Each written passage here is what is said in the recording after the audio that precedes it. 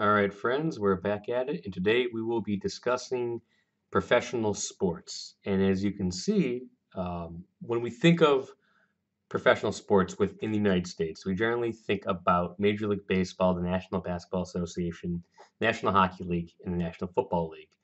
But as we'll see in the next slide, a couple of slides, and throughout this presentation, the field or sector of professional sports within the sport management field is much more diverse and much more nuanced than just these big three. So you should have that in mind as we start to discuss this general area and the various issues that make up professional sport within the United States. So professional sports are classified as any sort of area where you have athletes who are competing either individually or on a team, and they're trying to perform for pay. So play to pay in either an individual or team standpoint.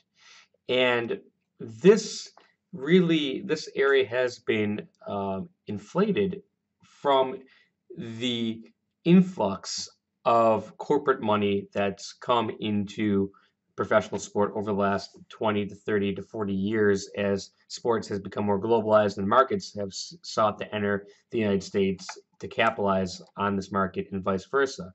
And so we have billions of dollars entering into professional sport, and they're derived through either media rights or gate receipts, different seating options, sponsorships, uh, branding, etc. And we've got five professional sports leagues here in North America, including Major League Soccer. But then we also have a slew of emerging sports, and we're not even talking about e-sport, which is just on the horizon, electronic sport. The principles that are most readily applicable to professional sport are labor relations, management issues, and governance principles, which we'll talk about shortly and throughout this presentation. As I said, although we usually think of Major League Baseball, the National Football League, the National Basketball Association, and the National Hockey League, it's much more diverse. We've got, as I said, Major League Soccer, we've got lacrosse, we've got combat sports, we've got bull riding, we've got golf, we've got tennis, we've got motorsports, and you even have things like rugby, Australian rules football, roller hockey. It really runs the gambit. So the field of professional sport is not just confined to traditional areas. And so as we go through this, it will be very helpful to keep that in mind as you think about career opportunities in sport management and other opportunities, generally speaking. But for professional sports, we've got MLB, NFL, NHL, NBA, and MLS. And combined, there's about 141 teams at the major league level, plenty of opportunities. But if you're also looking for more adventurous opportunities or startups or area teams and leagues with less competition, you could look to things like the National Lacrosse League, the WNBA, or different startup leagues. In addition, North American sports have many, many minor league teams in the various sports. So there's a great amount of opportunities. There's also professional leagues, not just domestically, but across the world on every continent. So there are certainly great amounts of opportunities. And we're not even talking about individual sports such as tennis, golf, NASCAR. So the opportunities for sport managers to seek out and obtain experience are pretty vast. Now, if we're talking about the quote unquote big four, which is baseball, football, basketball, and hockey within the United States, each of them have different histories, but they're also sort of bonded by initial difficulties and labor strife throughout their initial existence. So Major League Baseball started really with the Cincinnati Red Stockings in 1869, becoming the first professional sports team. And they, in addition to barnstorming, would play any sort of other team, whether it's amateur or professional, in the contest. And as the textbook mentions, the Reds were handsomely compensated. Um, there was no league really competing against the Red Stockings until about 1915, and the NFL started in 1920.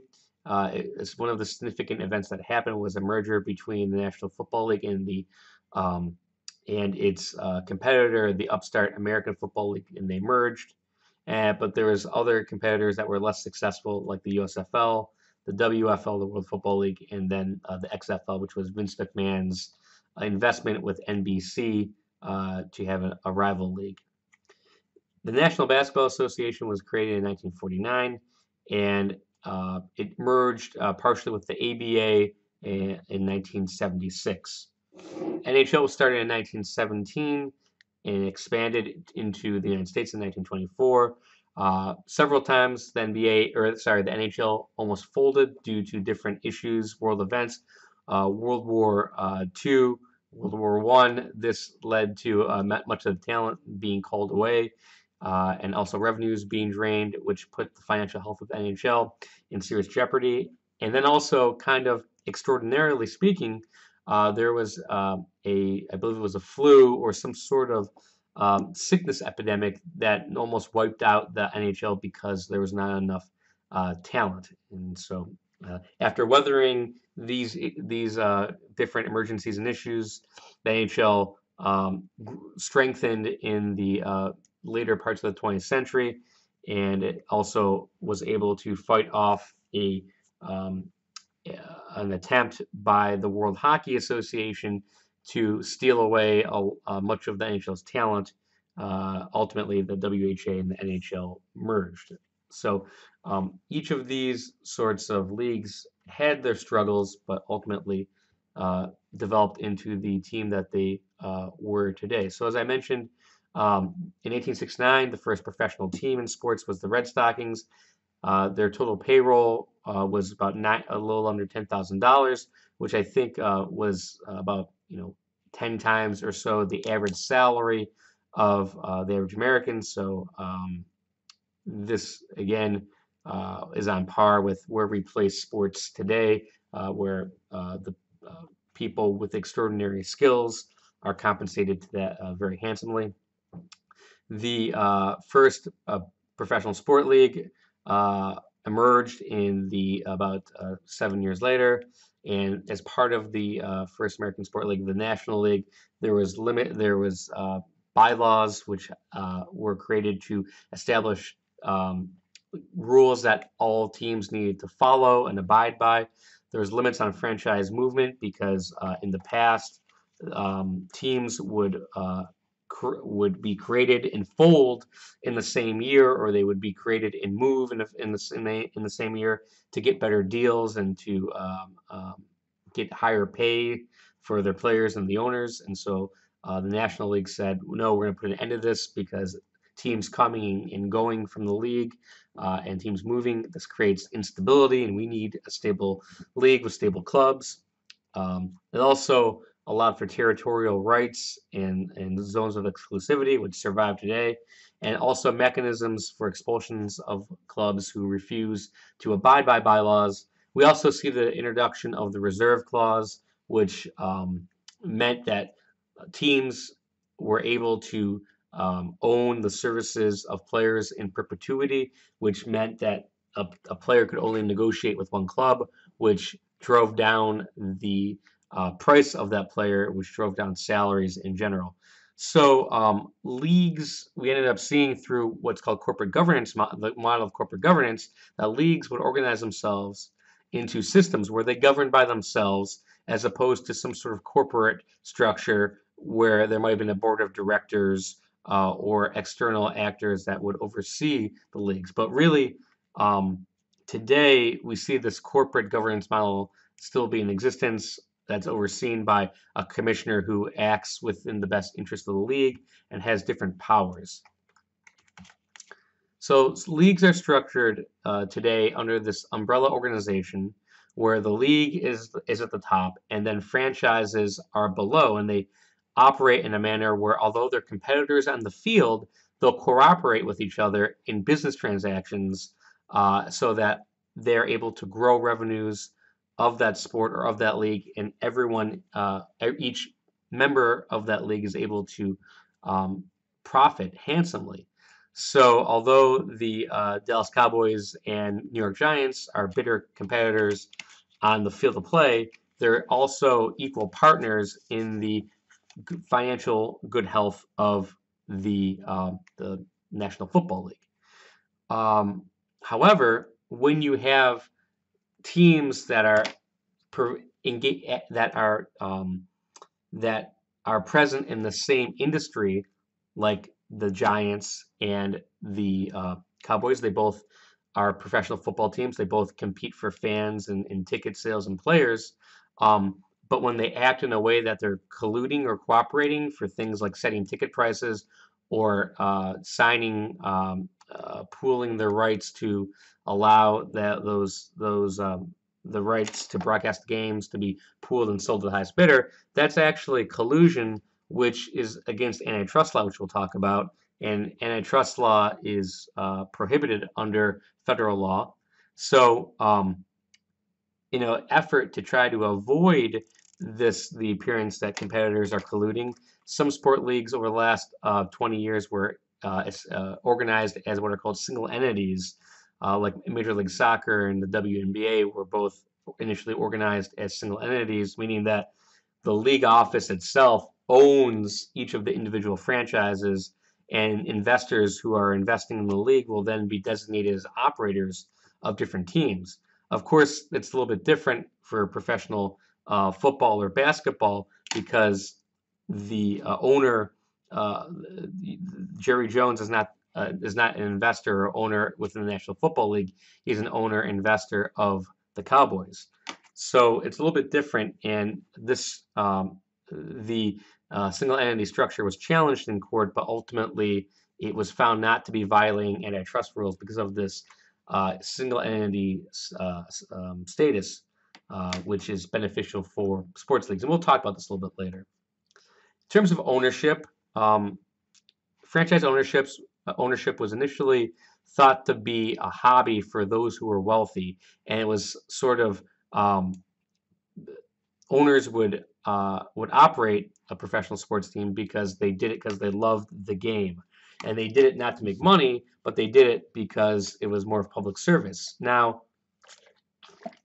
it was these operating a team back in the early 20th century or 19th century was looked at as operating from a mom and pop business where they didn't really know what they're doing. It wasn't professionalized. But now today, owning a professional sports team actually looks like a business investment. We look at the values of professional sports teams in the billions of dollars, and it's seen as something where your interest can appreciate over time and revenues can be generated. So it's no longer a hobby.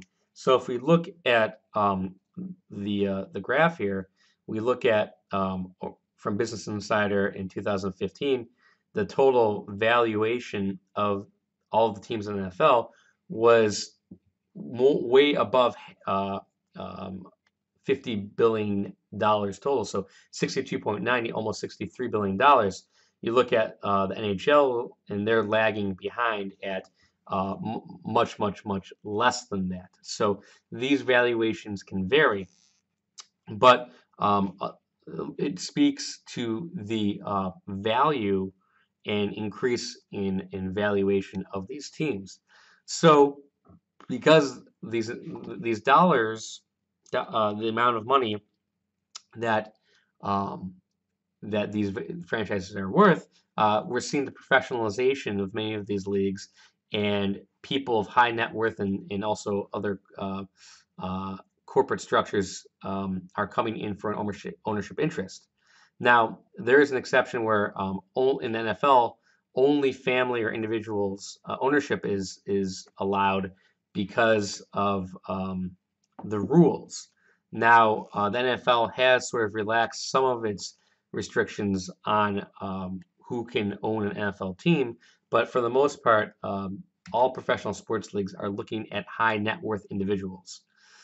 So because of the cost and value of these teams, owners are trying to regain a lot of the cost of their purchase by growing revenues, and we see it to varying degrees, that um, leagues like the national or like Major League Baseball really focus on individual rights for team owners, whereas the NFL looks to try to maximize revenues for the entire league equally.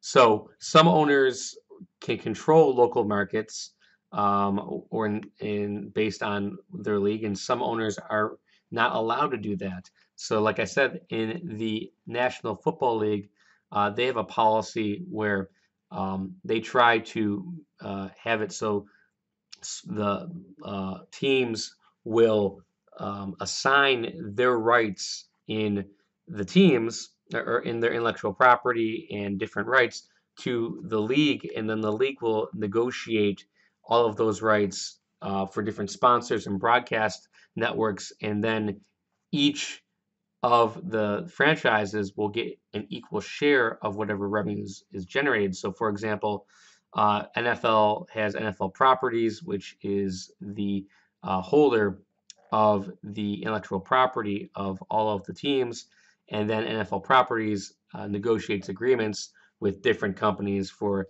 endorsements and sponsorship agreements. And NFL Properties pays each team. I believe there's 32 teams in the there might be 30 or 32 teams in the NFL, but each team gets an equal percentage of those deals, and that way everyone can profit um, off of a team doing well.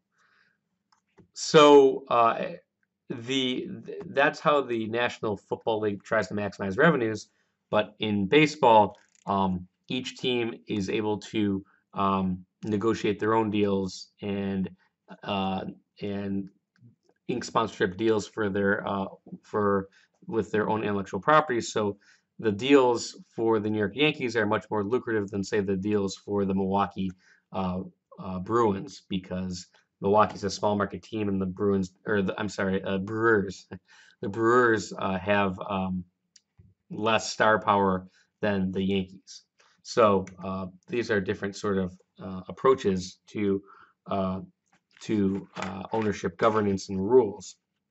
Another rule that is embedded in just about every professional sport league's bylaws is um, is territorial rights as well as ownership. So we'll talk about territorial rights shortly, but in terms of sports franchises being granted uh, right to an individual's right to purchase and purchase a professional sports team, most every team is bound to the bylaws that say that permission is granted only under certain circumstances. So I believe that there's a high percentage pursuant to the bylaws of the National Football League that says about over 75% of the teams must allow that individual to own the team.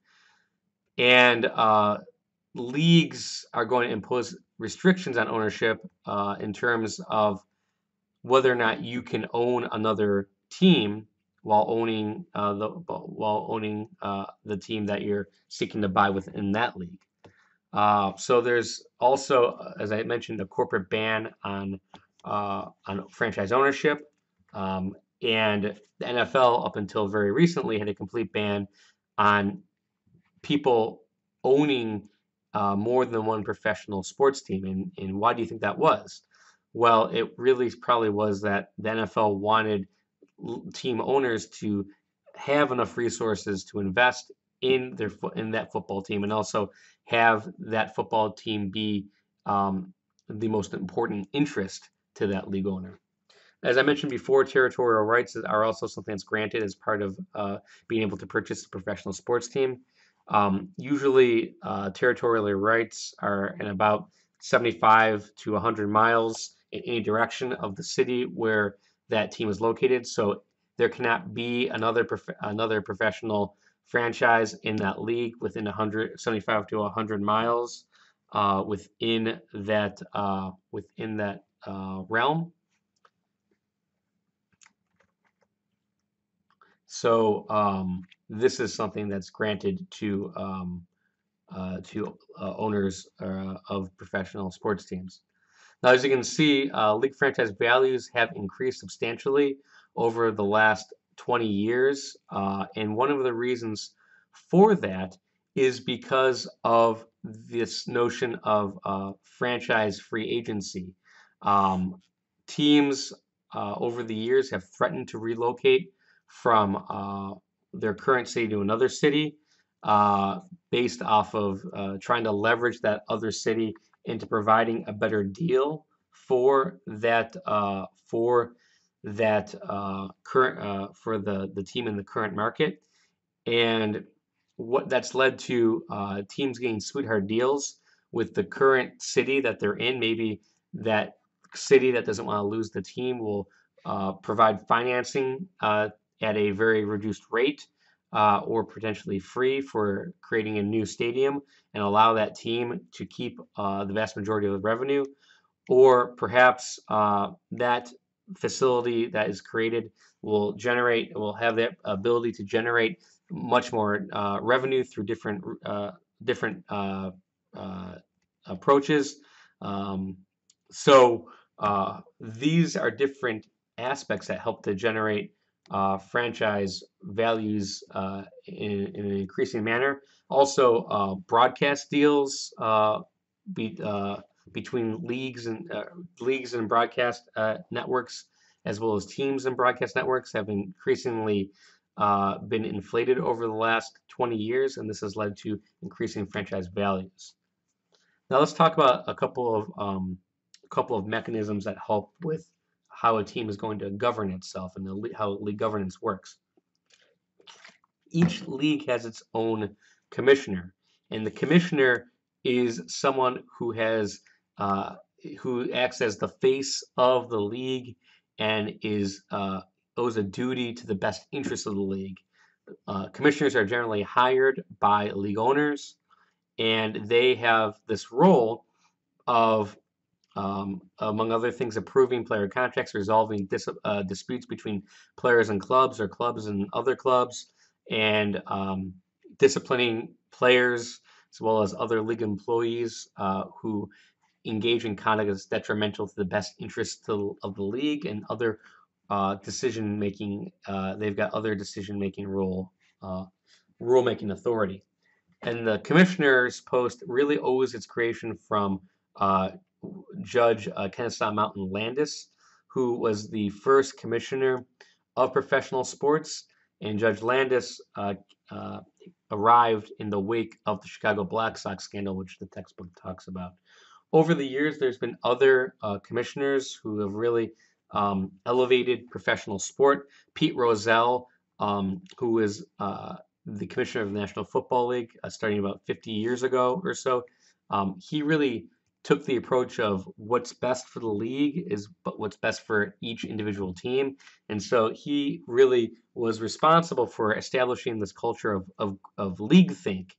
And through Rozelle's deft leadership, he was able to get all of the NFL franchises to uh, to assign their rights in the local broadcast contracts and assign them to the NFL, and then the NFL negotiated with different broadcast networks for a contract that would assign all of the broadcast rights of all the clubs to those networks, which then leverage the revenues that the league would make and the teams would make. Over the years, especially with the National Football League, we've seen issues involving uh, commissioners disciplining players, arguably using inconsistent or arbitrary approaches, and we've seen this from Roger Goodell, and this has really become an issue with his personal conduct policy. But we've also seen more even-handed commissioners like David Silver, the commissioner of the NBA. So with the commissioner and his authority, on the other hand, kind of is Players Association, and this is labor relations. So labor relations started really through unionism.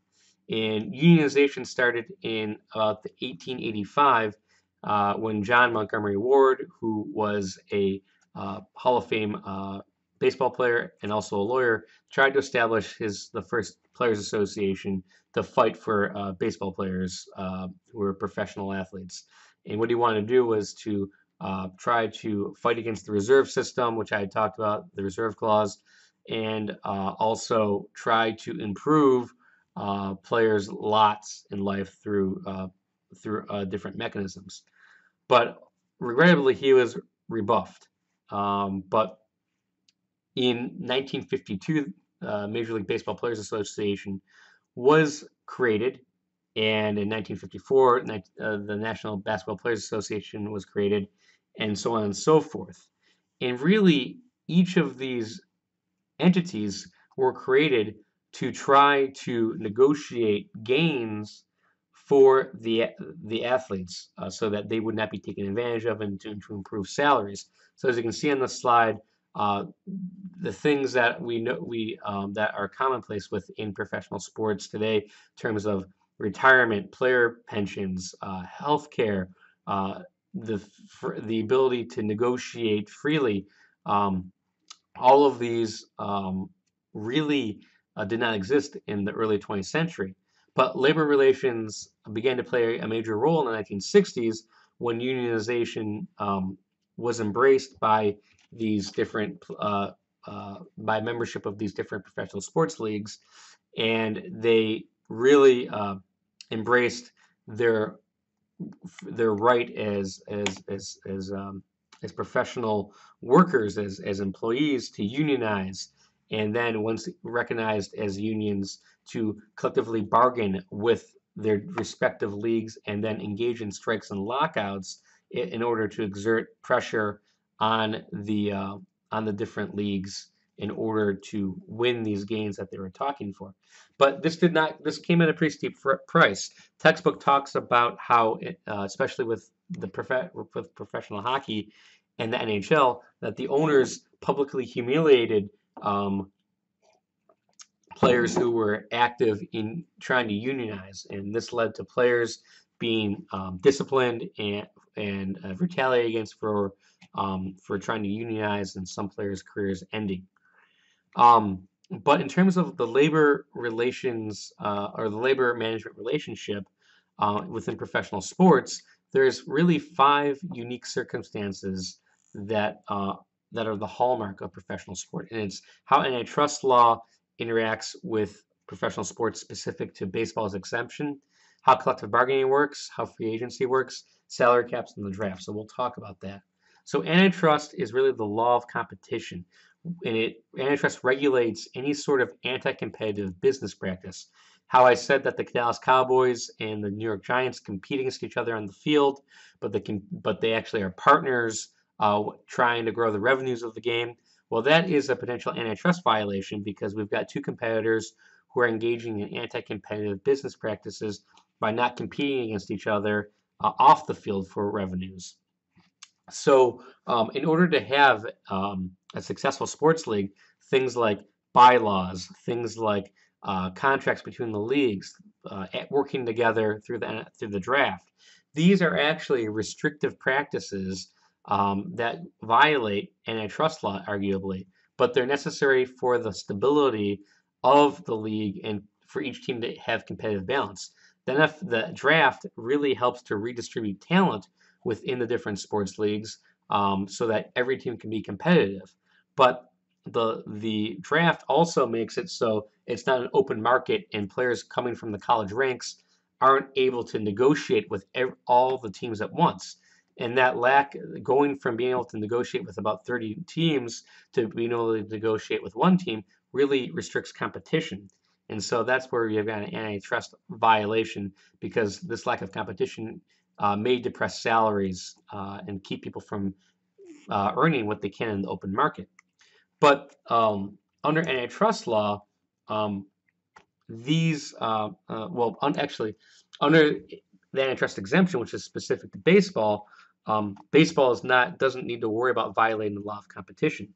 And baseball's antitrust exemption really is an aberration that started when baseball's practices were being challenged in court in the early 20th century, in 1922. And because of the seminal Supreme Court ruling of Federal Baseball versus National League, um, the ruling was that because professional baseball was conducted um, mostly in individual states, and you didn't have the crossing of state lines. And antitrust law is a federal law that really only applies to businesses that cross state lines. At the time in 1922, MLB was judged not to violate the antitrust law. But of course, today, Major League Baseball is a national and international enterprise, and if federal baseball is filed today, MLB would certainly be looked at as engaging in interstate commerce and most likely violating antitrust. But ultimately, Major League Baseball was granted an antitrust exemption and is exempt. But it's due to the Curt-Flood Act, um, the only parts of Major League Baseball's practices are protected by antitrust exemption, and actually all of minor league baseball is still protected under the MLB or under the labor exemption. It should be mentioned that all the other professional leagues other than baseball are still they still fall under the purview of antitrust law.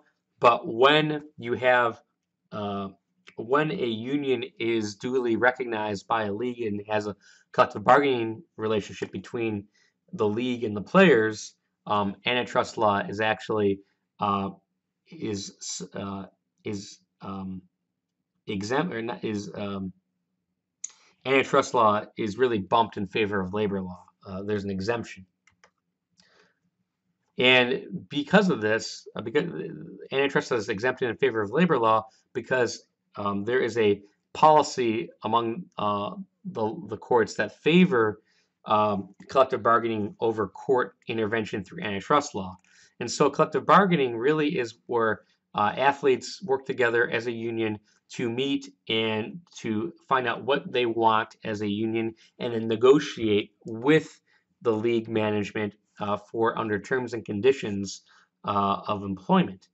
And this is how we've seen different sports players association win gains for membership in those pensions and free agency and workers' compensation, et cetera. And it's really through the process of collectively bargaining and then threatening a strike in the event that the league does not work with them and does not give them what they want.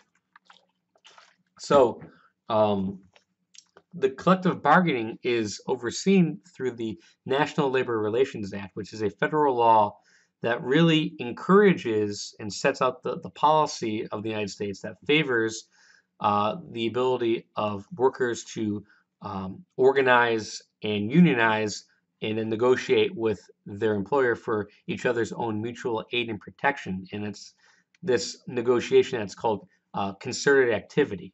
And so this is really how workers, not just in professional sports, but all areas, win gains. And so the National Labor Relations Act gives workers three basic rights: the right to organize, which is the right to join a union; the right to collectively bargain with the employer; and then the right to engage in concerted activities for employees' mutual aid and protection. Basically, to use labor law to protect yourself. And the ultimate goal of the National Labor Relations Act and collective bargaining is to come up with what's called a collective bargaining agreement. And a collective bargaining agreement is a big contract that is between the union and the league that lays out really the terms of how working in that organization is going to work. So common elements are compensation for employees, their rights under that agreement, any sort of protection, any sort of benefits, and what happens in disciplinary proceedings. And we don't, what is in the CBA on a detailed level is really kind of beyond the scope of this. So we'll say that for another day. Free agency is also common within labor relations because every professional sports league now has defeated the reserve clause through collective bargaining and through strikes and through overcoming intimidation from the employer. So now free agency really is the ability of a player to go from team to team, to have that right to negotiate with any team that he or she wants. And usually what happens is that a player, when they're drafted or coming into the league, does not get immediate rights to free agency, but over time they win that right to free agency. And so after fulfilling a certain number of years of service, players have that right to free agency. And this really is an item that's negotiated as part of a collective bargaining agreement. And you might ask yourself, well, why would the league let the union or let the players have free agency? Well, the union and the players had to give up something in order to get that free agency. So it could be a concession in terms of commissioner authority, or maybe less money into a pension, etc. It could be virtually anything. And that's really how this works, is both sides, when a negotiation for a CBA, both sides get something, but also both sides give something up. So it's kind of back and forth.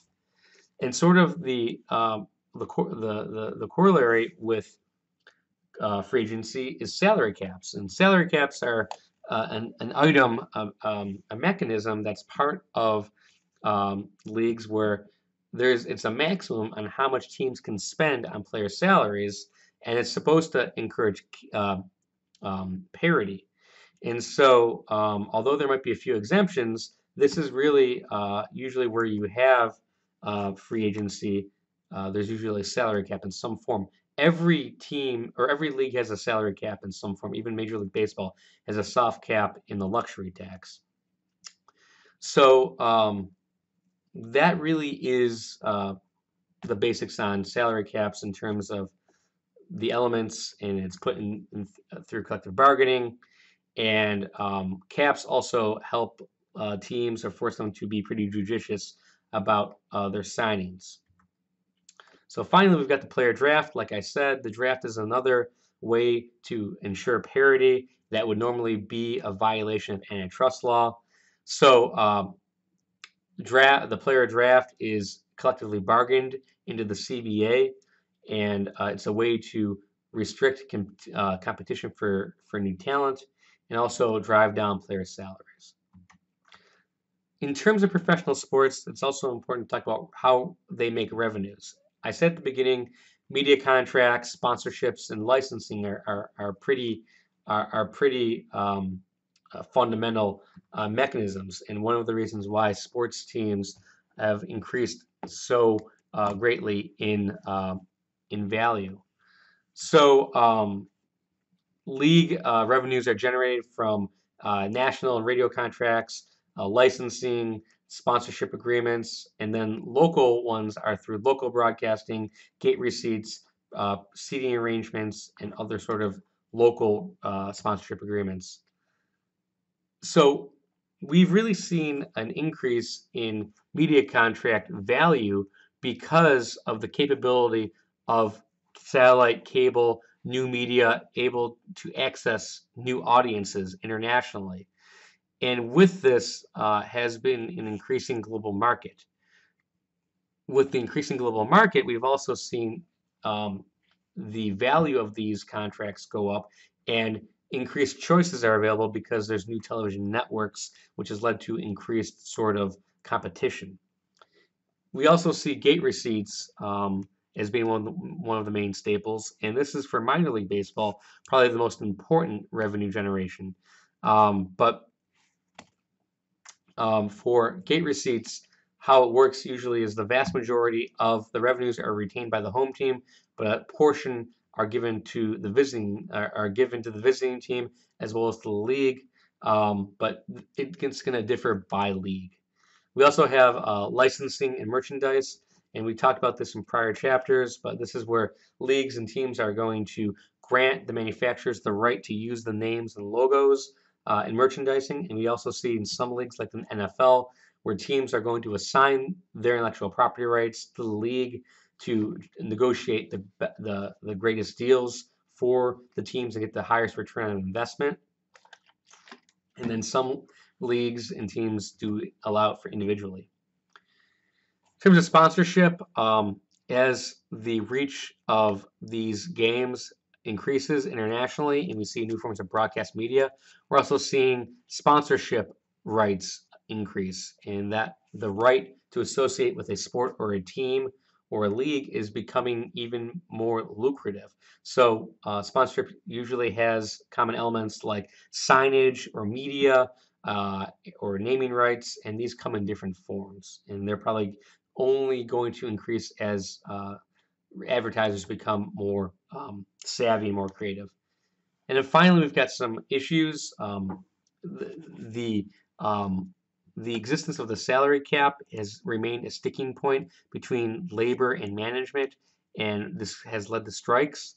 Um, Also, labor relations in general, historically speaking, um, the relationship between the players' associations and the leagues is one that's frayed and contentious. But as leagues and teams realize that um, the continued operation without interruption, without strike or lockout, is in the best interest financially of both player and the league.